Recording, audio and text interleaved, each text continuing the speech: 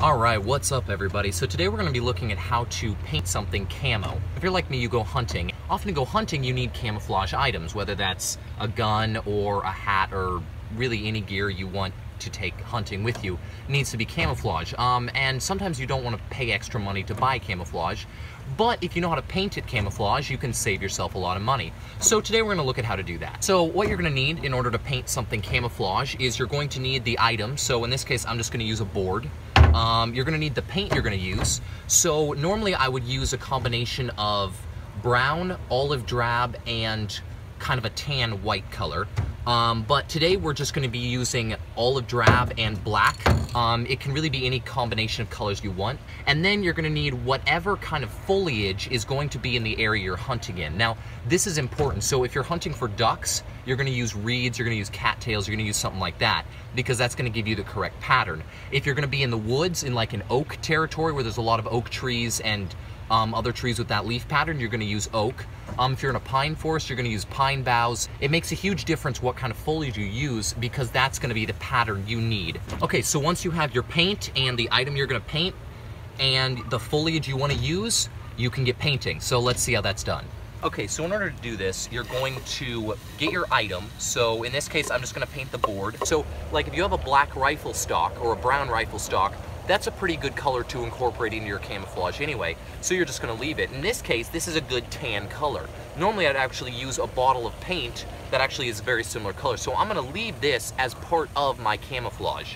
And I'm simply going to use my other two colors, which is black and olive drab, actually make it camouflage. So in order to do that, you're going to take your foliage, whatever that happens to be, and you're going to lay it over whatever you're going to paint. Now, you can't put it too thick, or no paint's going to get through, and it's just going to, what's going to happen is the paint will get on the item, and then it'll drip down and it'll look terrible. But you also can't put it too thin, or it's just going to look like big blobs. So the key is to get it properly spaced, so you get the leaves, so you get the leaf pattern without actually getting big ugly shapes. So what I'm going to do is I'm going to pull a little bit of the foliage off, a few of the leaves off, so it's a little bit thinner. Because that way it'll give me a better leaf shape when I go to paint. So now I think I've got it at a pretty good thickness, and I've laid it across kind of where I want it. So now I'm going to do my first layer of paint and see how it looks.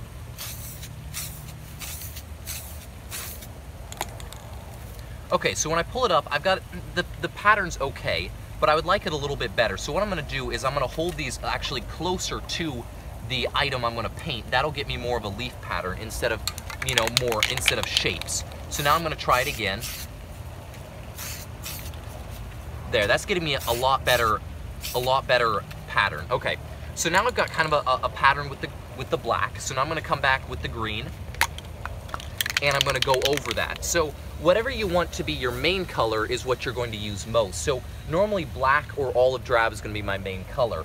And then I just add a little bit of tan in, because tan is necessary, but it's never what you want as your main color.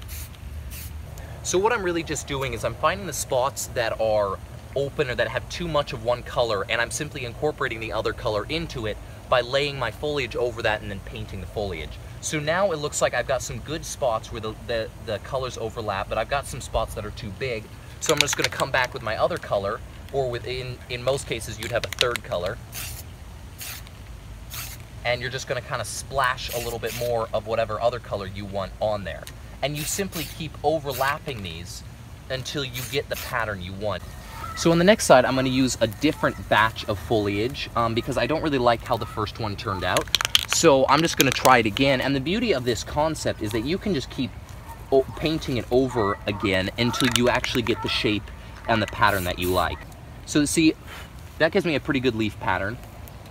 So I'm going to keep doing that. So now I'm going to put in some black. And the key is not to have big splotches of paint, because it's the big splotches that really give it away and kind of destroy the camouflage pattern. Camouflage needs to be random and unpredictable, very much like nature. So I'm just going to keep adding on little bits of color here. Alright, so that's what it's going to look like. That's kind of your finished product. Now, it'd look a lot better if this were on a rifle or something else, but this is just kind of what it looks like on a board to give you an idea of how this camouflage goes down. So there you go. That's how you use foliage to paint camouflage.